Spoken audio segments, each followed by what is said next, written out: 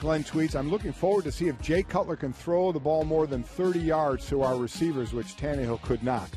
Well, in 2015, the year we're talking about where Gase and Cutler had one of his best years with Adam Gase as a coordinator, Jay Cutler threw 6 touchdowns and 1 interception only on passes over 20 yards downfield. It was the best touchdown-interception ratio of his career on longer passes. So. Was that the year that he was just chucking it up in the air and Alshon Jeffrey was making one ridiculous catch after another? The years all kind of blend together in my memory. But there was that one season where it felt like every week Alshon Jeffrey was making a touchdown catch in traffic that you couldn't believe.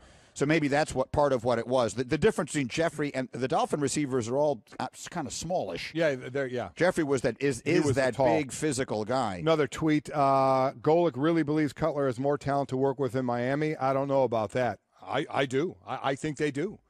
Do you agree with that? I don't even think it's debatable. I absolutely think he has more talent to work. There was that year that Chicago had Brandon Marshall, Alshon Jeffrey, Forte, and Bennett, all of them. Right. I'm talking about 2015, the year Cutler had, again, he was 6-9 as a starter, but his stats were good stats. That's the year I'm talking about. Well, you gave the numbers on Landry, but how about the other receivers? They've got 3 legit wide receivers on that team. People sometimes, I think, understate or underrate how good they are because they have unusual numbers and they're all kind of built the same, so they almost feels like they're interchangeable. You don't even know which one it is until after the announcer says it. If you're playing with them or against them on DraftKings. Kenny Stills, he only had 42 receptions last year. Again, Jarvis Landry led the way. Well, for a receiver, I think you'd want a little more, but he had 9 touchdowns. Right. He led the team in touchdowns. And who's third? So he was getting in the end zone. Devontae Parker was third with 56. 56?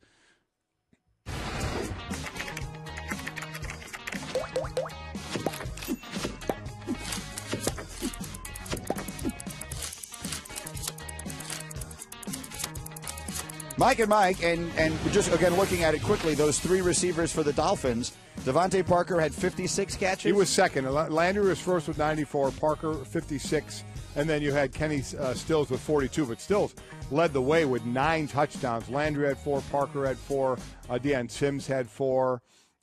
For receiving wise. That's what I'm saying. Go find a trio of wide receivers that combine to put up better numbers than that. They're not going to be a lot. I'm not saying they're going to be the best. And then throw in there, Jay Ajayi ran the ball 260 times for just under 1,300 yards, just a tick under 5 yards per carry, and had 8 rushing touchdowns. And that's without playing the beginning of the season. Like, you never even heard of him before the season began.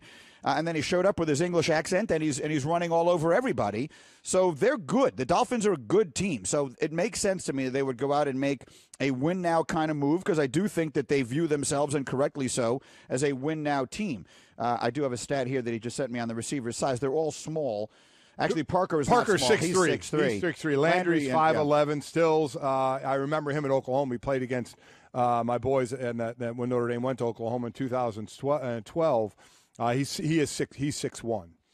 So they're good, and Ajayi is good. So the answer is yes, they're good. Plus they have Julius Thomas, who they got in the trade from Jacksonville, who Peyton Manning made into a star in Denver as a big-time tight end, and he hasn't done much since then. So we'll see if he can add anything to it. All right, let's do Straight Talk, which is brought to you by Straight Talk Wireless. Best phones, best networks, no contracts. Stories that came out of Miami suggested that the names the Dolphins considered when they were making a decision on who they bring in when they see just how bad it is with Tannehill include Kyle Orton, Tim Tebow, Colin Kaepernick, and they wind up signing Jay Cutler. Now, again, of all of those, because of the history between Cutler and Gase, that one, I understood it, and it was actually the one that I was anticipating. Do you think serious consideration was given to Tebow? I think it was another name. You realize Gase and Tebow were together in Denver. Yes, I'm saying.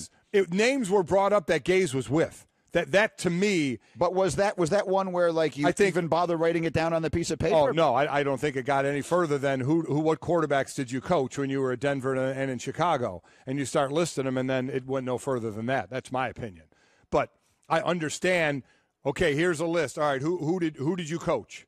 What quarterbacks did you coach? Well, boom, boom, boom. Tim Tebow, one of them, but I don't think it got any further than that. No, okay, I just read a story that said that's one of the people they quote-unquote considered, and I'm just curious what considered means. To me, I just think it was the name of a quarterback who worked with Adam Gase and went no further than that. And that's then my opinion. The next thing I'd like to do, and again, we'll ask Dan Le Batard when he joins us because he's closer to the situation there in Miami than we are.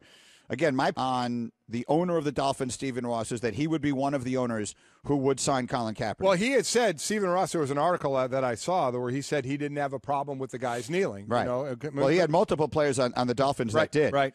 Kaepernick started it, but he certainly was, as everyone remembers, by far, clearly not the only player in the NFL. No, not at all, but obviously the headliner there. So, as I said, so the owner, and that's the key. In all of this, there are 32 decision makers as far as Colin Kaepernick is concerned that it begins with, and that's the 32 owners.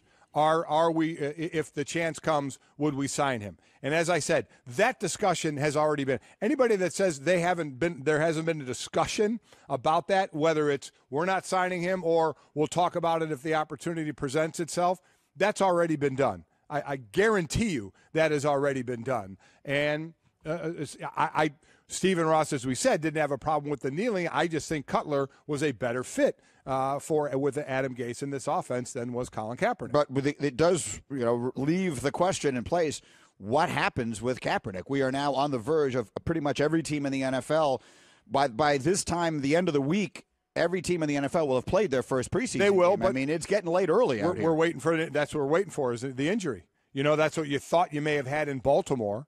And as I said earlier about the owner there kind of saying, pray for us, we're still thinking about it. And I think or you don't know what you're going to do. And at the end of the day, it's their choice. There are players calling owners cowards for not signing Colin Kaepernick. Listen, we can all say what we want to say, but it's up to them. And if you ever own a business, you get to call the shots. Okay, and these owners own their teams, so they get to call the shots. And you may not like it, you may not agree with it, but they're in the position to do it, and they're the ones that are going to be the initial ones making the decision on Colin Kaepernick. So you wonder, it has to sort of, for him to get an opportunity now, it's going to have to fall into whatever that, what are those graphs called? Like a Venn diagram or something like that, where there's like one circle and another, and someplace they meet. There's a circle of owners who would consider Kaepernick, and then the circle of teams that need a quarterback, i.e., someone gets hurt now, and there's going to have to be a place where those two things come together. Right.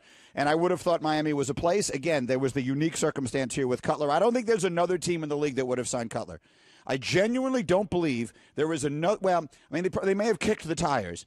But I don't think there's another team in the league that would have gone as far to signing Jay Cutler as Miami did. This was the perfect storm. It was. It was absolutely the perfect storm for Jay Cutler and not for Colin Kaepernick in this case. So it is going to have to happen somewhere else at this point, and I don't know where that is. Here is a quote actually from Stephen Ross before the injury to Tannehill, again, the owner of the Dolphins, on whether or not Kaepernick is being blackballed. Quote, "I would sure hope not. I know there's been a lot written about it, but owners and coaches, they'll do anything it takes to win. If they think he can help them win, I'm sure I would hope they would sign him." Well, again, that's certainly not the way it is playing out. I don't believe it at all to be true. I believe that there is, for lack of a better word, a disorganized blackballing going on here, which is to say I don't think the owners got together and said, you don't sign him, I won't sign him. But I think that most of the owners individually on their own will not sign him. If you're an owner and you say he's not going to be on our team, do you want to say that owner blackballed him? Then so be it. The owner doesn't want to sign him. And as far as helping you win, remember you heard Steve Bisciotti, one of the things he did say is he said, we're about bringing guys on to help this team win. And he even said, he goes, I'm not sure how much I think Kaepernick helps us win. Now, that could be I'm going to use the football talk as far as wins and losses to cover the fact that I don't want him on this team. I have no idea. Not in the guy's head. But what I do know is what I said before.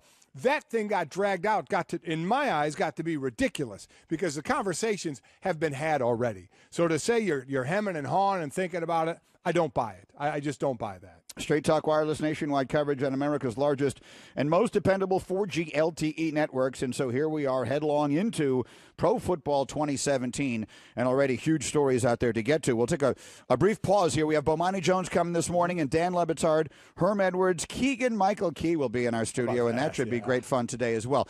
But coming up next, I've been looking forward to playing this for you. I'm dying to hear your reaction and anyone's who may not have had a chance to hear it yesterday.